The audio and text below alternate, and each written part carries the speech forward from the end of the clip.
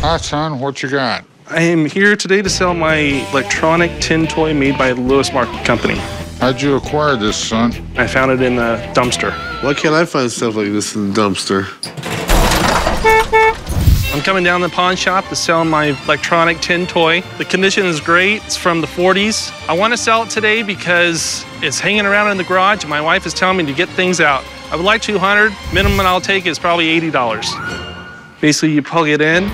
These cars go around the track and they go in through the tunnel, and this is the toll, and they bounce around. This is the original box, but I tried to restore it. There's a copyright date of 1949. This was probably made up to the early 60s due to the fact is when they made stuff back then, it wasn't a one-year process. They made them till they ran out of them.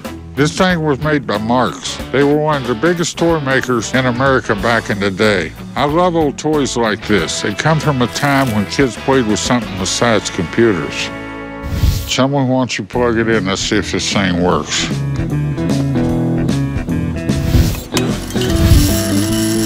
See, there's already a traffic jam. It seems complete. So you kind of get the idea of what happens. They move all around there. It's pretty neat. Turn it off, gentlemen. I'm having fun. This toy is neat. I'd love to have it in the store, but I got to pay a price for it that I can make a profit on. So what are you trying to get out of it? $200. Ain't no way. $50, $75 retail toy. I'd be a buyer in the neighborhood of $40. This is all almost mint condition. You tried to restore it, but the box is destroyed. How about 75? Now, $40 would be tops on something like this, son.